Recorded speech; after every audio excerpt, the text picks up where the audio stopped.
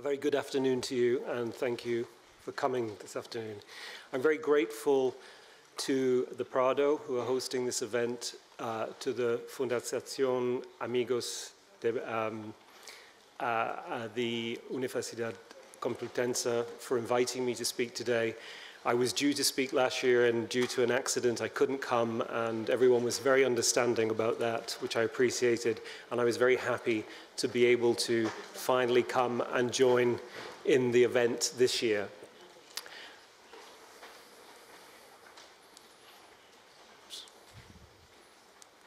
I want to talk to you this afternoon about three paintings that I was lucky enough to work on over the last few years.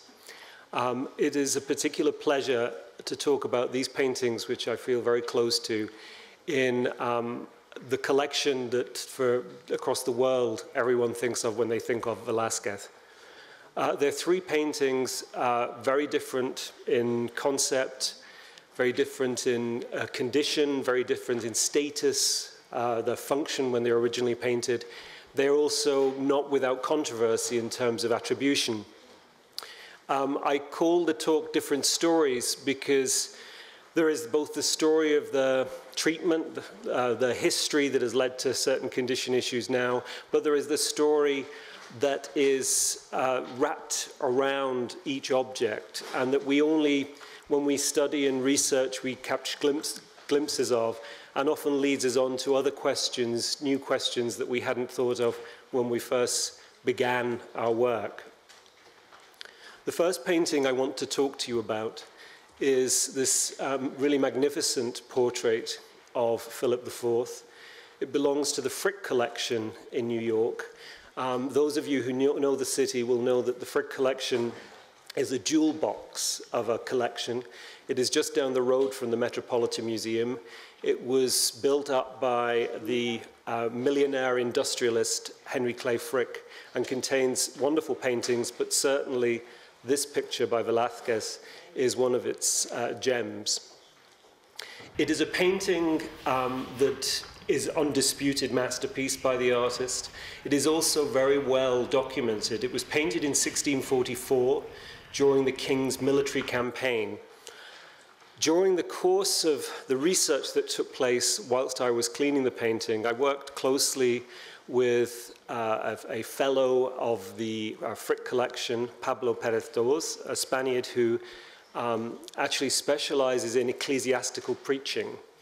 And he was researching this painting and its role, its political role when it was painted, and made some very interesting discoveries. The picture was actually painted at Fraga. It's often known as the Fraga Philip. The king billeted his forces at Fraga in preparation for the siege of Lerida. I hope I'm not mispronouncing that too badly. But it became clear in his research that this was quite a calculated campaign. The king and his entire retinue had traveled with the army, and the portrait was painted in an enormous hurry during the summer of 1644, for it to arrive back in Madrid, to be exhibited at Saint Martin in Madrid on the 10th of August, which was the feast day of the Catalonian community. And it was very much what we would now call in political terms spin. The king was in a difficult situation. Part of his own territories had rebelled. The French had taken advantage of that. He was taking back his own territory. And we realized that some of the questions we had about this picture, the fact that it celebrates a military victory and yet is incredibly understated. It is not a bombastic portrait. It is not a warmongering portrait. The qualities of the image are so tied in to the role it was to play back in Madrid on August 10th, 1644, when it was displayed under a golden canopy and a sermon was preached, which referred to the king as a magnanimous Mars, a strong, mighty father, but who cared for his children.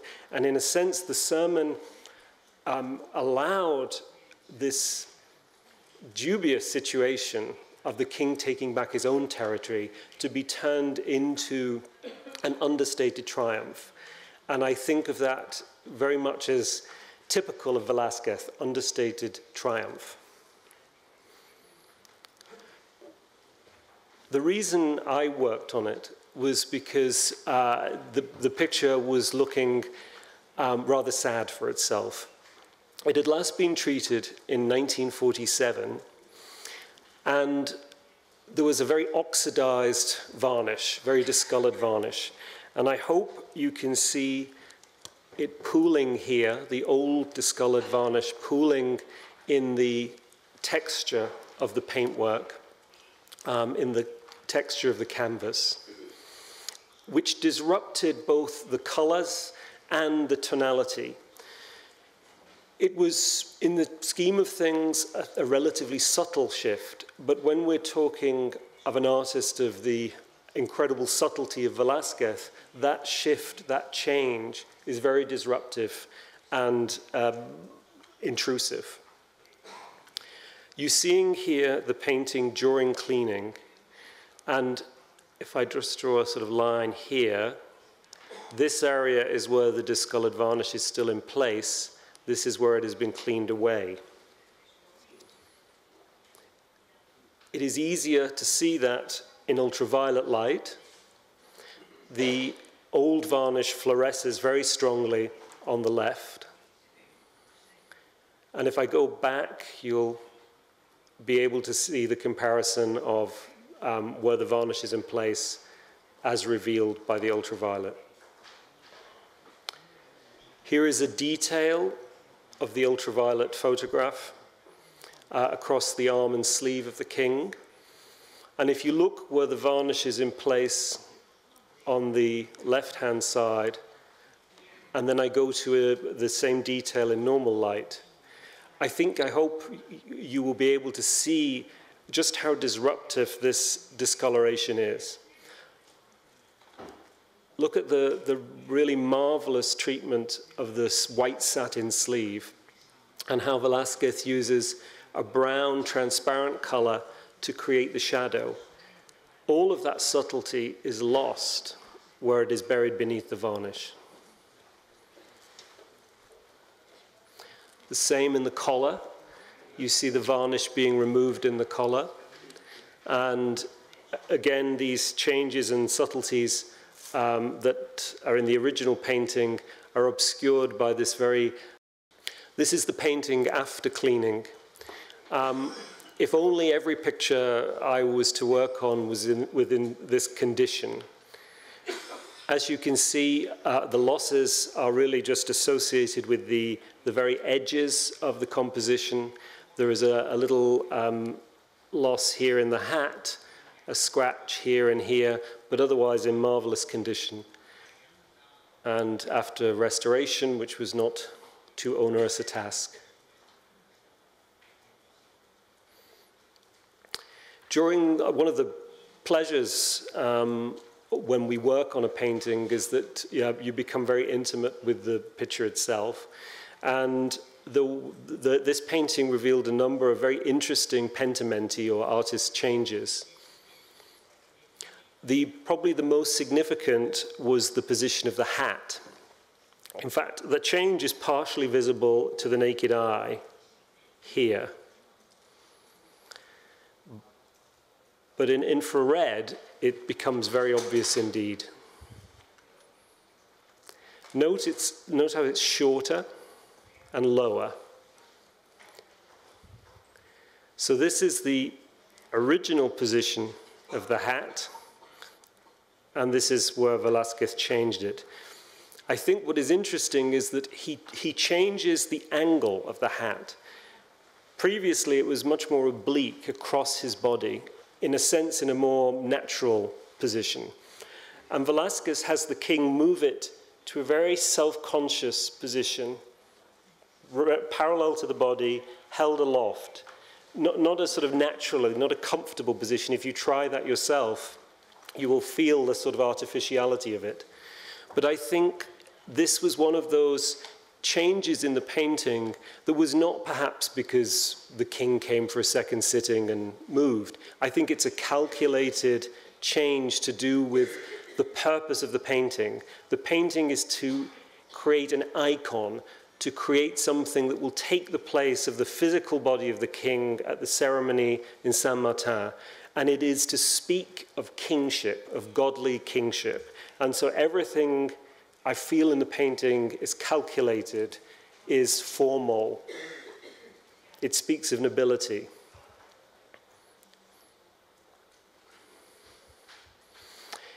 In moving the position of the hat higher, Velázquez obviously had to raise the hand. And here the hand was raised and it overlaps onto the yellow buckskin jerkin, the leather jerkin that was part of the sort of military garb of the king. And you can see it overlapping here. It appears slightly lighter. Again, this is more obvious in ultraviolet, I think. Sorry, not in ultraviolet. This is infrared. This is an infrared image. Whoops. Just go back. Whoops. I've jumped ahead.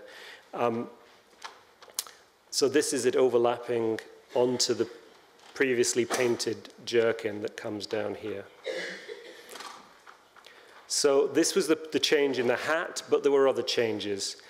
Raising the hat to this more conscious position involved raising the king's proper left arm. He also raised the right arm from the position shown in red. He raised that. And also, he made a very significant change to the coat. The coat was originally painted out right to here. And if you look at the left side, you sense the rigidity of the fabric and how the coat probably would have spread out in this way around the body. But what he does in editing it is to create a much more slender, a much more elegant contour to the body of the king. When the painting was shown in Madrid, it was met with great acclaim, and contemporary writers said that copies began to be made immediately. Here I have two not terribly marvelous images. I hope you'll forgive them. One is a private collection in London. This is a pre-treatment, a pre-cleaning photograph. The other is a painting that is now in the Dulwich Picture Gallery in London. The Dulwich Picture Gallery painting was originally thought to be the original, the Fraga Philipp from 1644, until that painting was actually discovered. This picture was in private hands, and when I first saw this photograph, I was very unimpressed. I was more curious to see this one in London. I took a trip to London to see the other two pictures. So here is the Fraga Philipp. Here, when I got to London, I found they had cleaned, the private owners had had their picture cleaned, and this is the Dulwich picture. I was surprised at the quality of the painting in private hands. I don't believe it's by Velázquez. Everything was formulaic in its treatment. It clearly owed every decision to the original painting. But it felt very much a period painting, a product of Velázquez's studio. In contrast, the Dulwich Picture Gallery painting, I found a really ugly picture. It's very soft, very weak in its modeling. The brushstrokes are fused together. They have a lack of purpose that is alien to Velázquez or his studio. Here is a detail of the golden fleece, the toison d'or, that Philip wears. And you can see again, I think, the difference in quality between the original a very workmanlike studio copy, and something that is a little bit further removed, that the whole stroke becomes tentative and decorative. This is the Frick collection, the original painting. And the actual fleece is painted so freely, and yet there is a logic to its form and a complete command of the materials. Look how the lacing that fastens together the jerkin is created with these almost liquid lines of brown paint that Velázquez controls. But I'll be repeating this throughout this talk, that there is a sense of urgency to the application of the paint. And if you keep in mind that he was painting this with a very particular date in mind. The three hands. What I find curious is, I explained to you before that this shape is due to the entire hand being changed and overlapping onto this color below. Curiously, though this does not overlap onto this, the change was obviously very early on visible and was simply copied visually by the artist. This is the Dulwich Picture Gallery, and I don't need to tell you that this looks like a rubber glove. It's not an appealing piece of painting.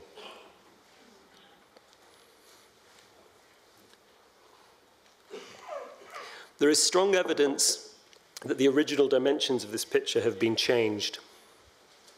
It's not so clear to see on the surface of the painting, but in X-radiograph, it becomes much more evident. What you're seeing marked in red on the X-radiograph are the position of the original strainer bars on which the canvas was first stretched. You see them here, here, here. The center strainer bar here. They're missing at the bottom. If we look at the X-ray and measure the distance between the top strainer bar and the center strainer bar, from here to there, and then do the same in the lower half, clearly there seems to be something missing. If we look at the painting, sorry, I just got to go back. If we look at the painting, there seems to be at least several centimeters missing at the bottom. So what could be missing? Looking at the copy in London, I was struck, of course, by the king's lace-covered boots, the top of his boots. And that is what appears to have been trimmed away. And if I do a very crude, I admit, very crude cut and paste, you can imagine this is probably originally the type of composition we would have seen. Why was it cut away? We don't know. But it's most likely that it was simply something as prosaic as to fit a frame. And to cut the same amount away above would be impossible. To cut it halfway through here would be probably visually confusing. And so they just removed this whole feature. As I said earlier, one of the pleasures of working on a painting is this privileged intimacy of seeing a picture every day, of becoming very familiar with its technique. And so in this painting, I want to share with you some of those details I was able to look at. The painting essentially is in really marvelous condition. It has been lined, that is another canvas at some point in its history was glued, adhered to the reverse. But generally speaking, it hasn't suffered too much. Definitely, some of the paint marks, the paint brush strokes, have been somewhat flattened during the lining process. If we look at this same detail in infrared, I think you almost sense the brushwork that is perhaps now a little suppressed.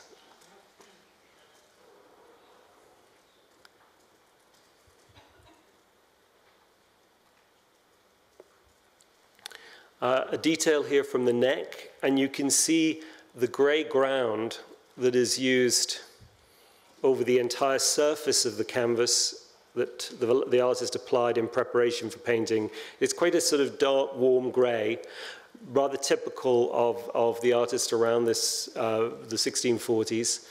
And just by leaving this tiny little gap, he creates a wonderful juncture, a wonderful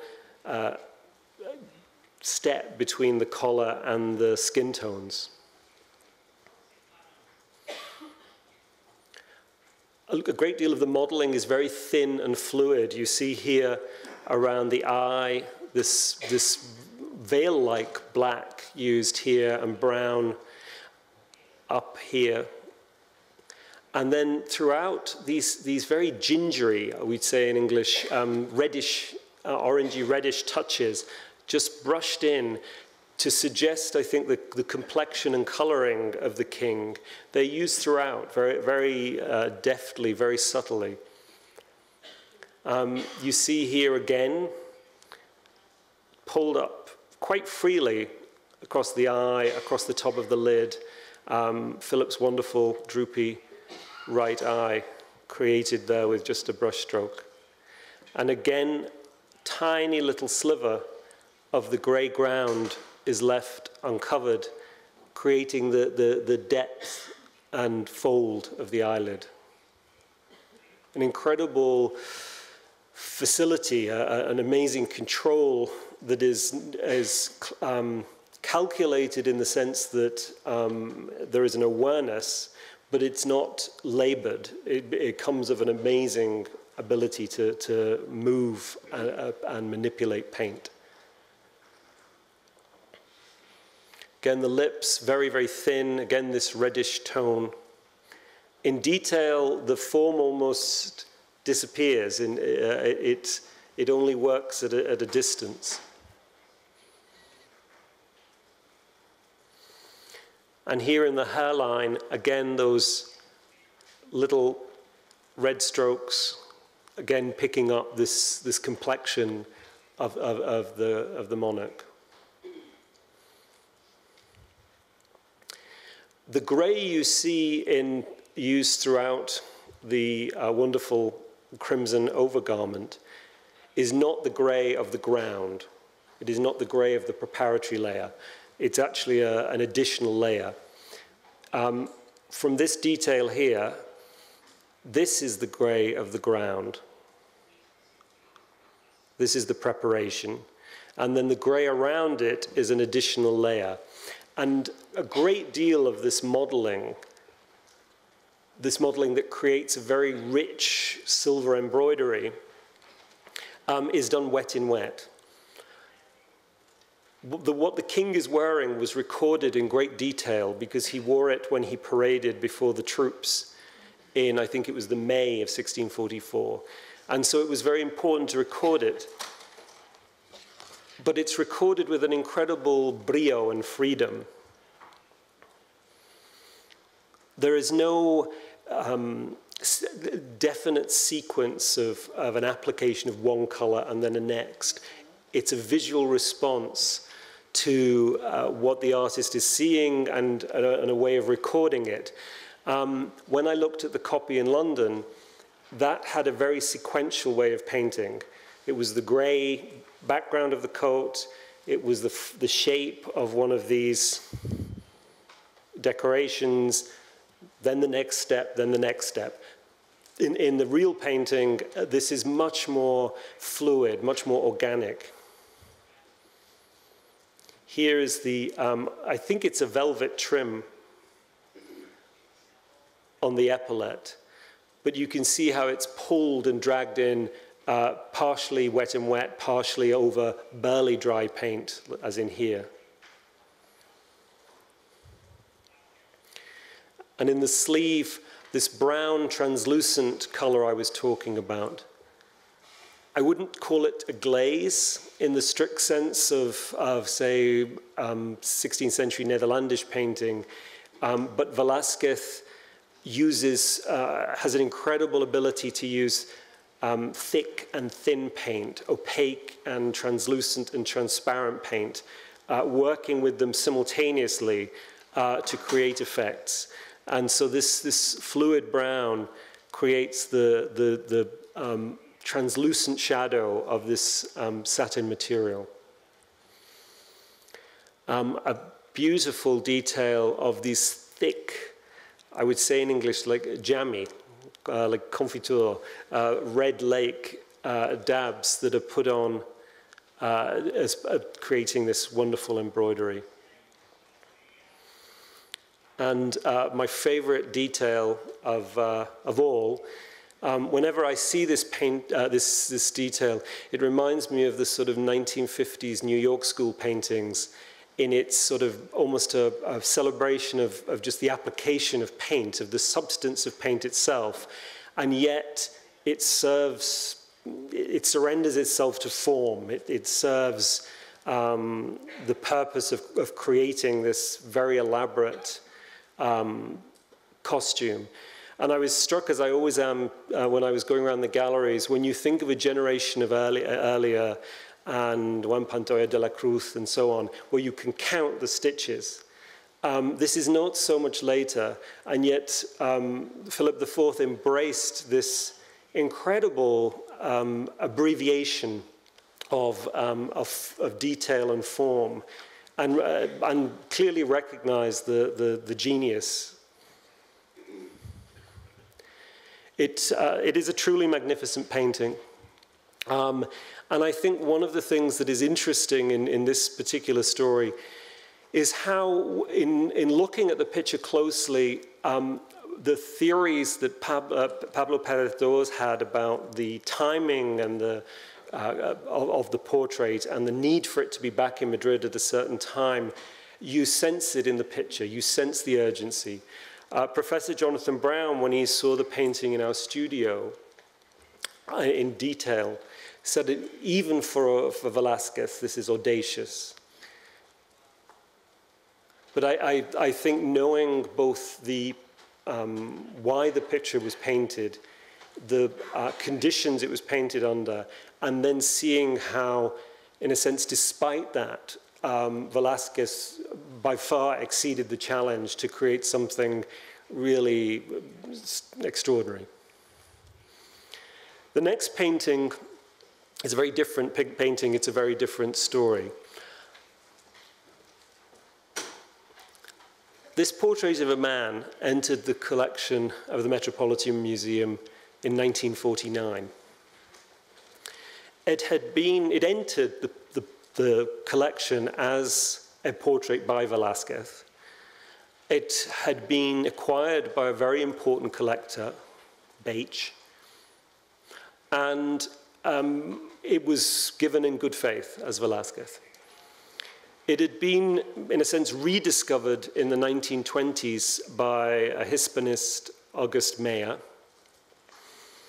and he wrote a really beautiful account of the qualities of the painting in, I think, 1924, when the picture was cleaned. However, the painting was in the hands of Joseph Devine, the dealer, and it was restored in a way that denied, in a sense, the essence of what the picture was. It had never been, after 1949, when it came into the Met, it was not cleaned again. Over the years, varnishes were applied. Whenever it went dull, another varnish was put on, but never cleaned. And by 2009, it looked very sad. You can see here in the before cleaning this very gloomy, foggy appearance, very hard to read any of the forms in the doublet. Nevertheless, it had a quality, and something about that intrigued our head of European paintings, our head curator, Keith Christiansen. He when I first started at the Metropolitan Museum, he asked me about working on it. He said it had intrigued him. He didn't for one second think it was by Velázquez. He just felt there was something there that was more than just some tired workshop copy. A few years went by, and then I worked on the Frick's painting. And we thought it was a good time to bring the picture up to the studio to examine it.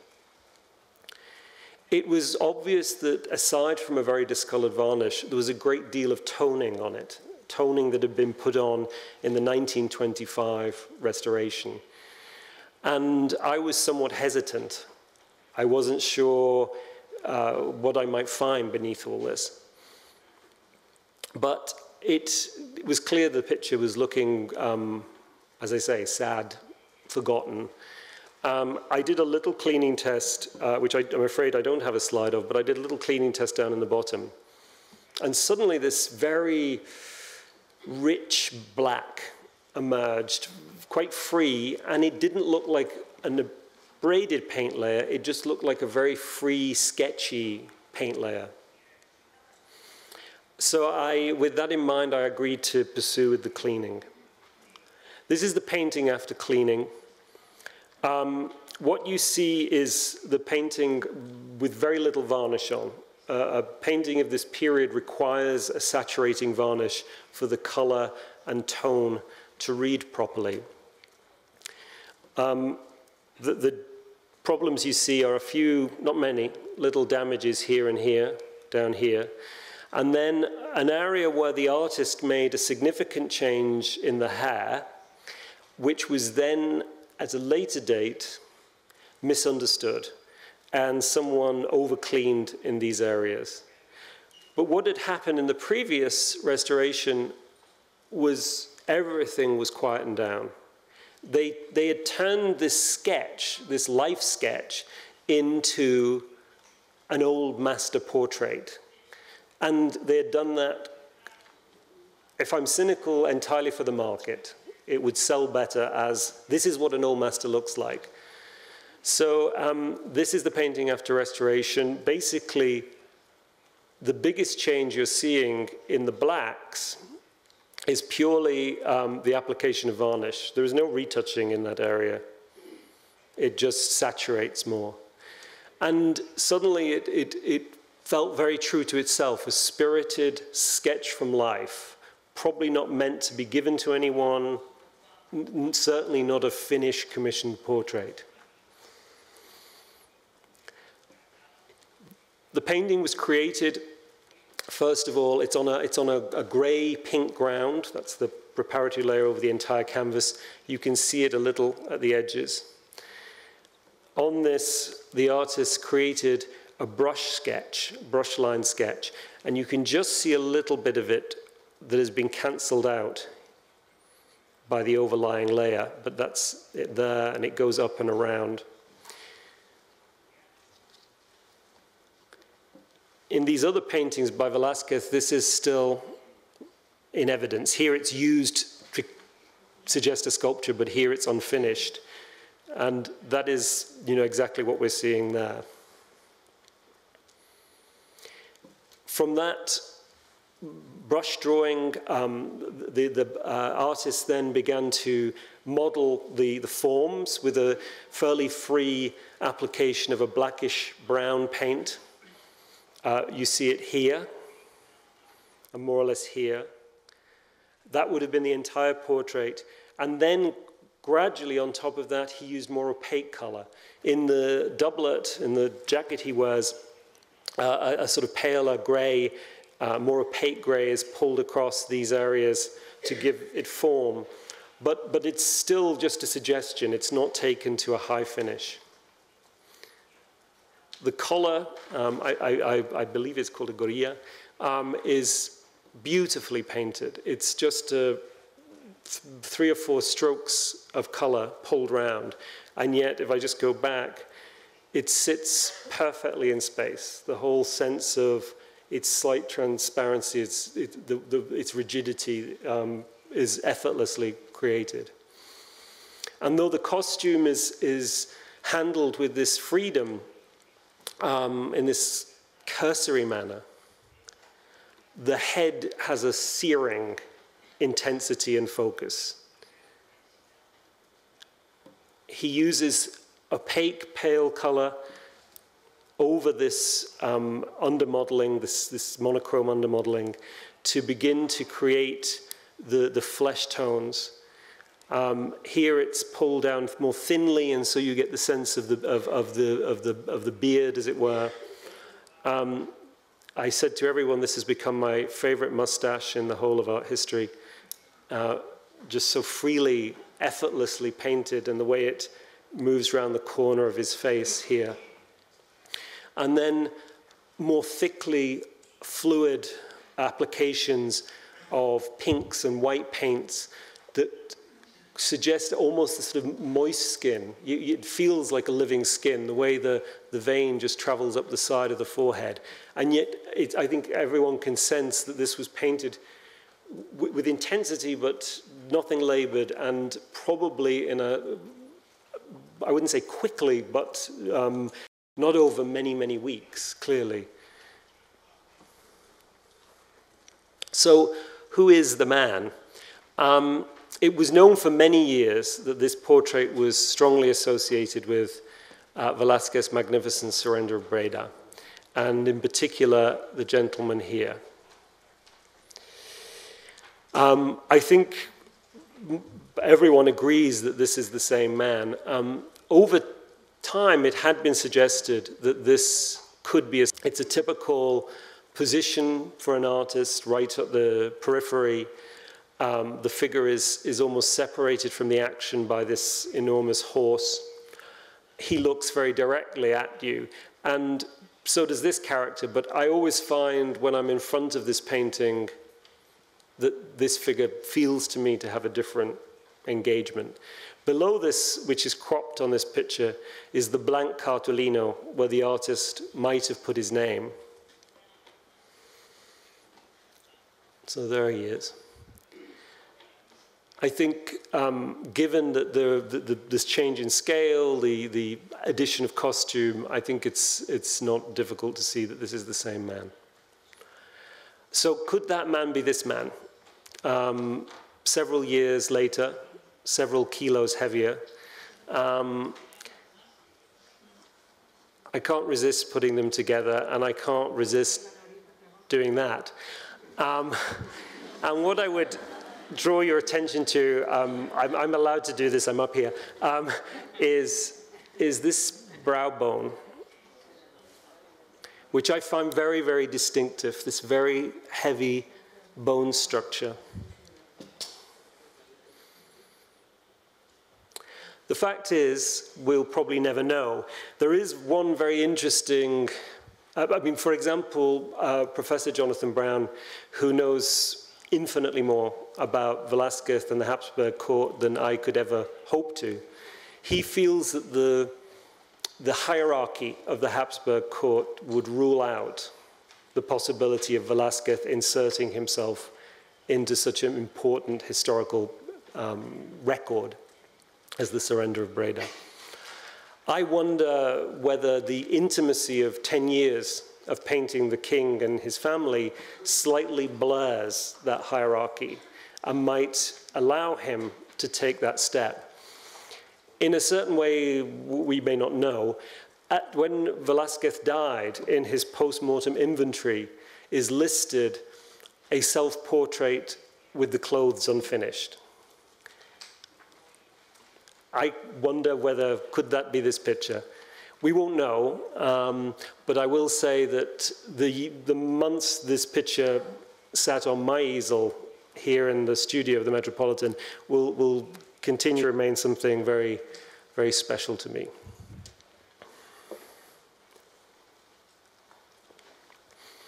My final story, as it were, is probably the most complicated.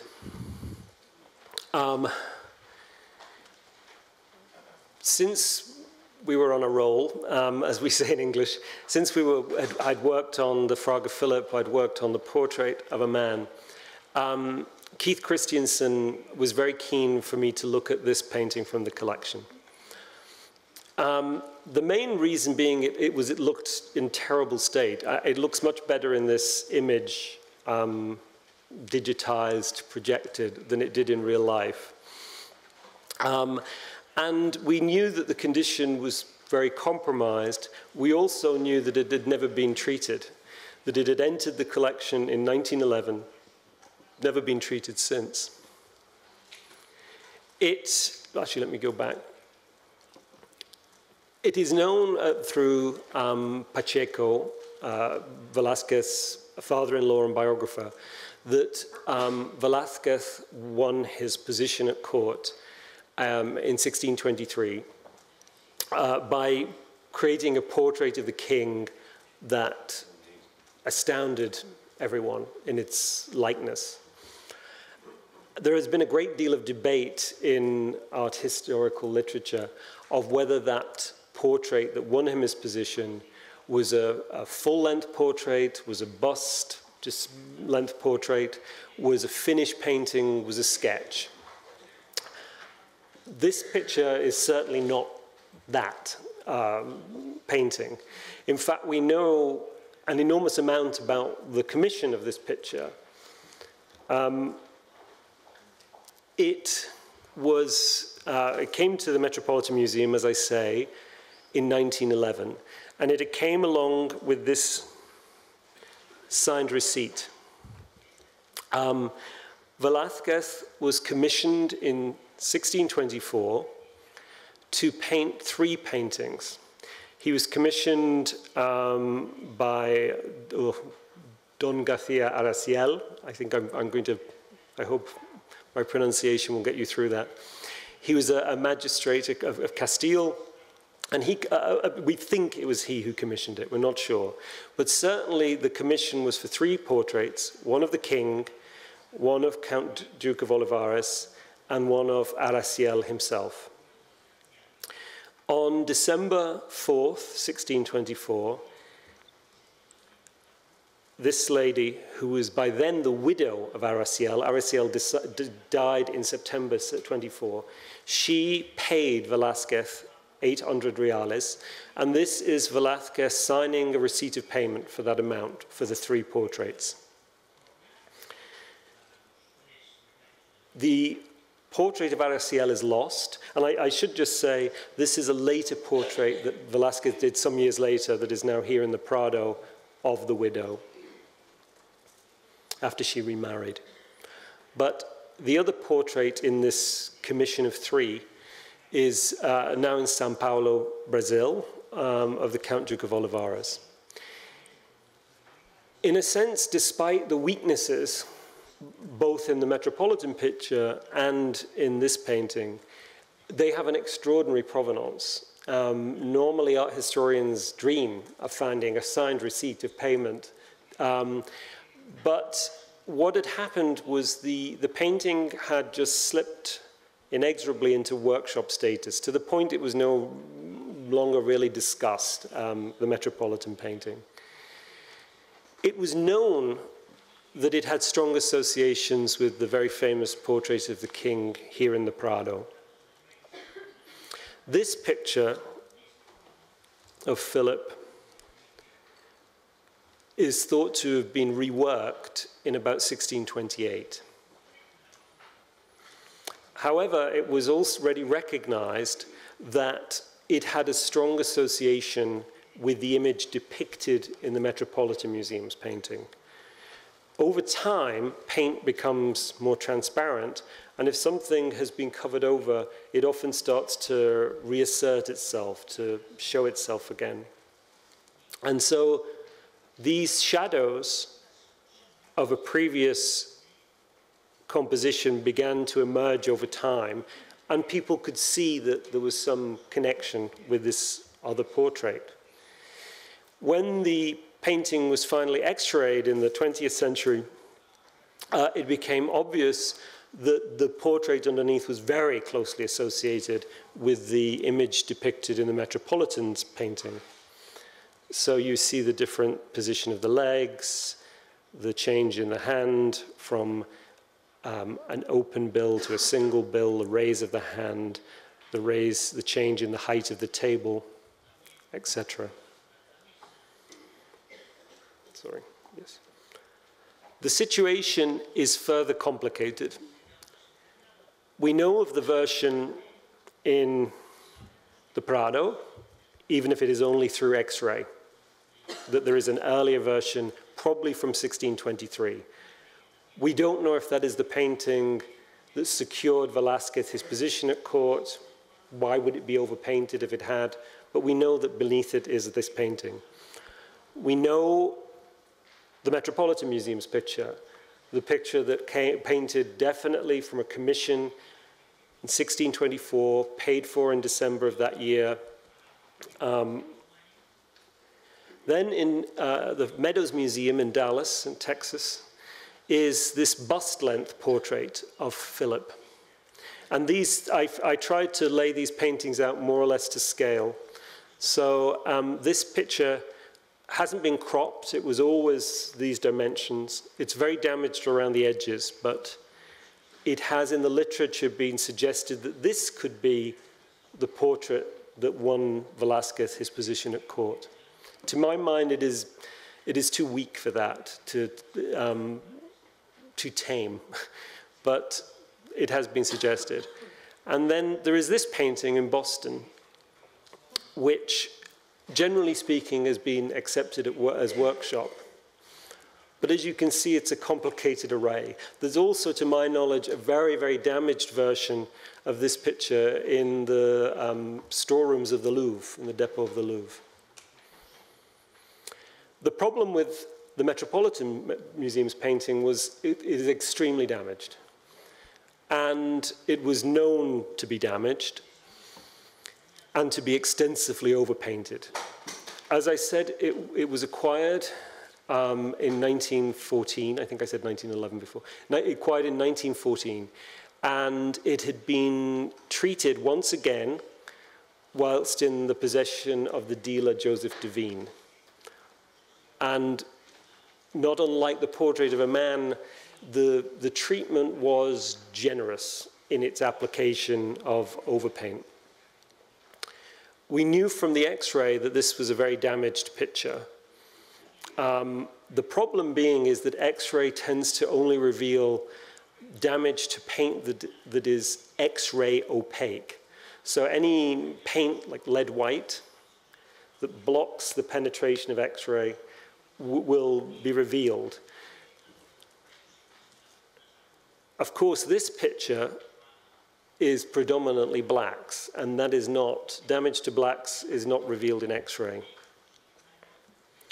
When I did a test clean, I was really shocked at the level of damage because the blacks had been so brutally cleaned at some point in the picture's history. The other big issue was from the X-ray, it was clear that the entire eye was missing.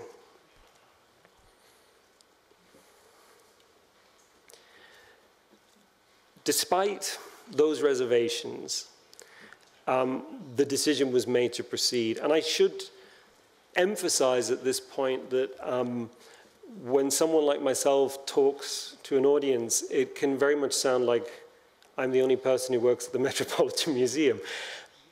All of this work relies on the very close collaboration with curatorial colleagues, with my colleagues in the conservation department, and my colleagues in the Department of Scientific Research. The decision to proceed with the cleaning was very much one that I took with our chief curator, Keith Christiansen. And the reason he, in a sense, persuaded me to go ahead was when he realized the extent of the overpainting, he said, I can't hang this picture again. Now I know what a fiction it is. It isn't one thing or other. It isn't even Velázquez workshop because it's not got anything. There's no part of the painting that doesn't have somebody's paint on top of it. So I decided to proceed. cleaning a very damaged picture is not a pleasant thing. You have a real sense of the responsibility ahead. But there were qualities to this picture that really seemed worth revealing. So you see the painting in course of cleaning. It's undersaturated, there's very little varnish on it, so it looks dry. At some point in the picture's history, at least prior to 1905, these additions were put on. They're not original, but they're old. Just to give you a sense of the overpainting, you can't see the additions because this color was over the entire background. And though the background is compromised, it speaks much more of the period and of the artist. This is the painting after cleaning and filling. So all of the varnish and whatever I could safely remove of overpaint was removed. And it's a little undersaturated, there isn't much varnish. But, and the losses in the, if I just go back, the losses in the paint film have been filled in a color that mimics the reddish ground.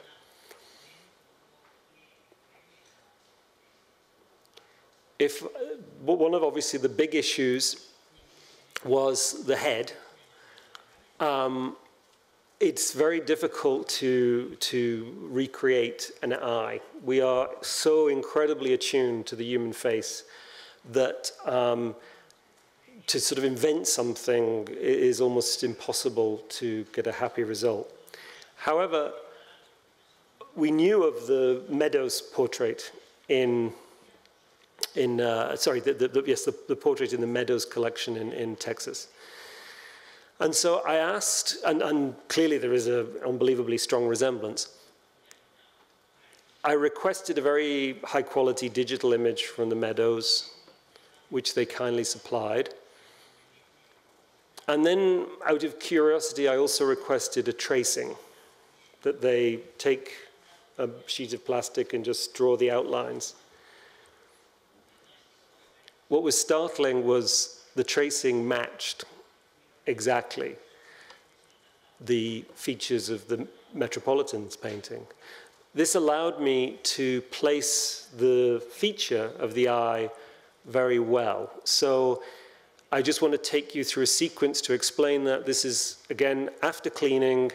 This material you see is the filling that matches the red ground, a little lighter. This is the start of the retouching. So these colors are painted back to become less dominant. Begin the reconstruction of the eye. And already what happens when you do that is the existing original begins to push forward. When you look at this picture, all you see is damage. When you go to here, you begin to see the painting again. And so that means that the next phase of the retouching is much easier to achieve because you're guided by the actual original paint. And so this is the same sequence of the whole painting with the underpainting. And the big change you see there in the blacks is simply, again, the action of the varnish saturating. And so suddenly, with the damage suppressed, the picture doesn't look a ruin. It looks compromised, but it looks like there is something to pull out that is not an invention. And that's the painting after restoration.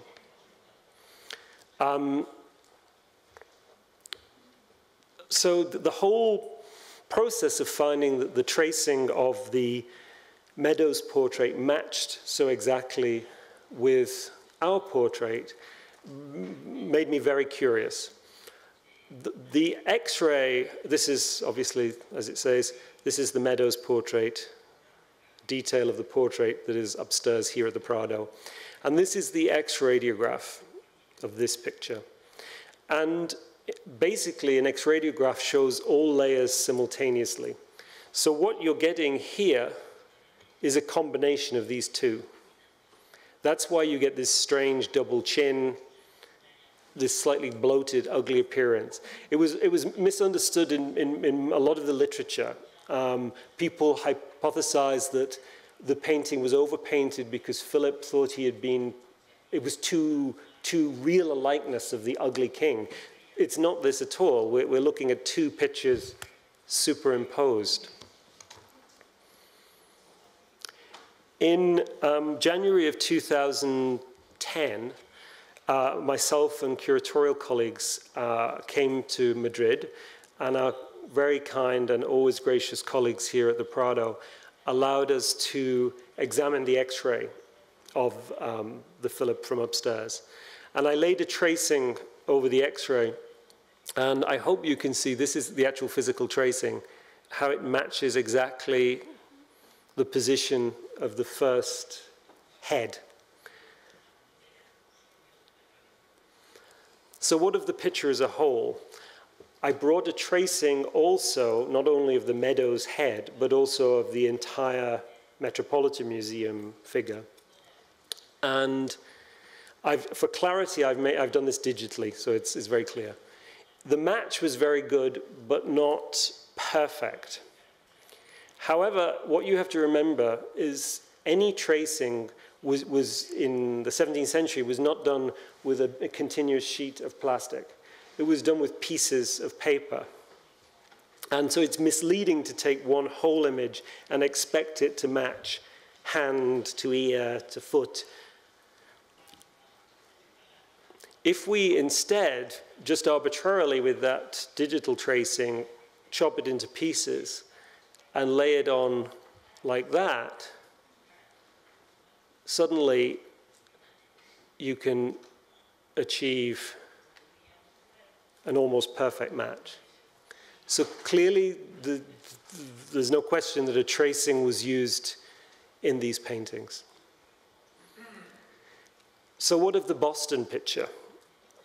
Was the Boston picture a replica? Was it a workshop copy? We after cleaning, after restoration, with all the art historical information we had on the Metropolitan's picture, we were convinced that it was an autograph replica, not a workshop copy. Boston very kindly agreed to allow their painting to come to our studio for comparison. And it was a very eerie and fascinating experience to have these two pictures side by side. It used to be very interesting to watch visitors come in and do a sort of double take. Well, the match was even more exact. This is the tracing of the Metropolitan Museum portrait, and this is just laid directly. I haven't even cut this into segments. This is just laid directly on the picture, and it's more than a 90% match. It looks like I've traced the picture. So exact, is it? So obviously the next question was, did the Meadows portrait fit? Yes, and very, very strongly. The question of the two portraits then was, what was their relationship? There was no doubt that there was a connection because of this, the way the tracings worked. But seeing the pictures side by side was really something of a revelation, because in illustration, the likenesses seem pretty close. When you put the pictures side by side, the weaknesses of the Boston picture really spoke very strongly. When the Boston curators came to see the picture together, they walked into the room and said, "Okay, you win."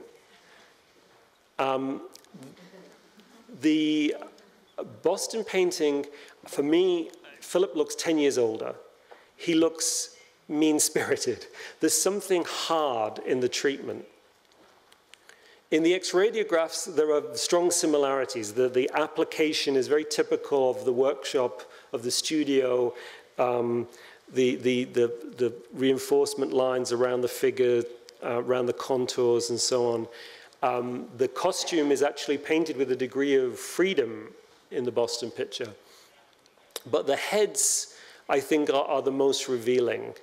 The Boston painting, everything seems labored. The brush marks follow the form, and yet it lacks the visual intelligence that is evident, I believe, in the Metropolitan Museum's painting. It seemed to us to illustrate in one juxtaposition the difference between autograph replica and workshop copy.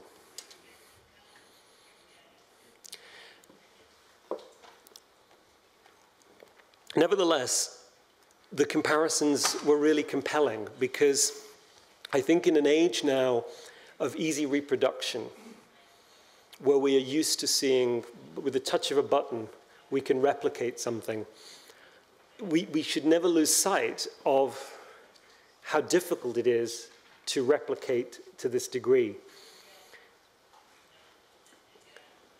For example,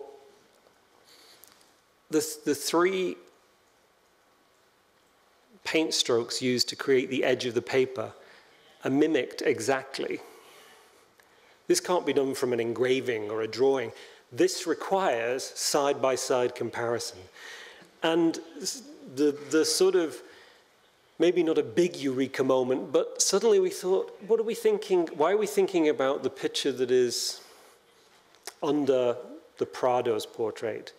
The Boston picture is quite simply a copy of the Metropolitan Museum's picture. And the one thing that was staring us in the face was, of course, only these pictures have the gold chain. This is absent from both the Prado X-ray and from the Meadows Museum portrait bust. The whole question of